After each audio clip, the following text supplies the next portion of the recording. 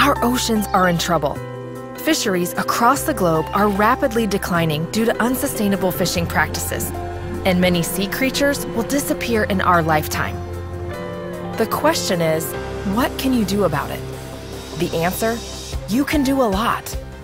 Let's take a look at our friend Jackie. Jackie is at her local store and she's shopping for dinner. She wants to buy fish because it's a healthy option, but she wants to make sure it's sustainable because she cares about the environment. In the grocery store, it's hard to tell that we're running out of fish in the sea. But when we take a step back, we see a different picture. In the ocean, fish populations are declining, but our demand for seafood continues to grow. We take more than 500 million pounds of seafood out of the ocean each day. It's not just that we're taking too many fish out of the sea, there are also problems with how we fish. Some boats drag fishing gear across the seafloor, damaging sensitive habitats like corals, and others use nets and hooks that accidentally kill species like seabirds, seals, and turtles. As wild fish populations have declined across the globe, fish farming, also known as aquaculture, has become more and more popular. Just like we raise cows and chickens, we also raise fish.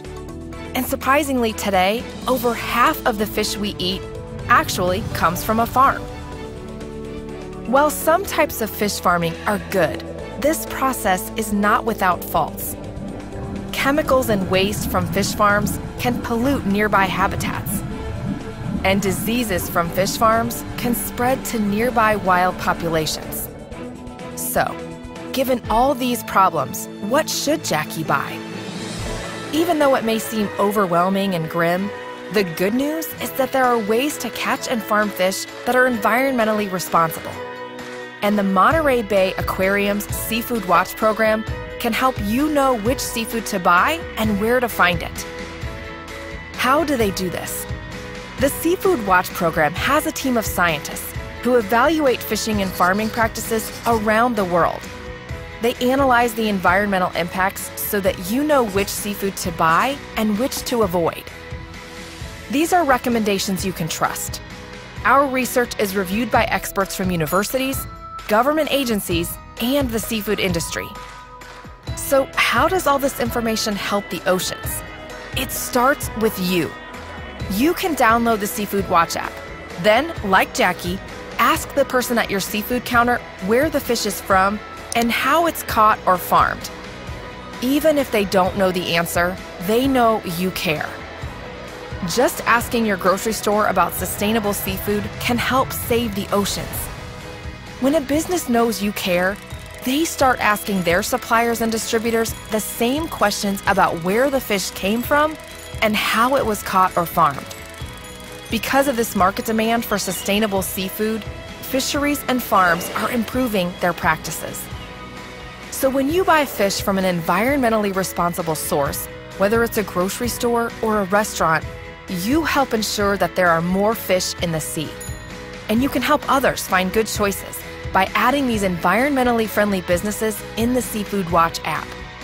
You can also help by sharing the Seafood Watch app with friends. Jackie told her friends Maria, Darren, Tony, and Zoe, and they told their friends. With more and more people asking questions at the store, more businesses, fisheries, and farms are rewarded for doing the right thing for us and for our oceans, which leaves us with more fish in the sea and more fish on our plates. Whether you're a health-conscious shopper, a chef, a small business owner, or a large corporation, you can help protect fish and other ocean animals. Join the more than 45 million people who are using the Seafood Watch recommendations. Like Jackie, the next time you buy or eat seafood, ask whether it was caught or farmed sustainably. And if you sell seafood, make a commitment to foster abundant seas and thriving fishing communities. To learn more about the Seafood Watch program and how to get involved, please visit seafoodwatch.org.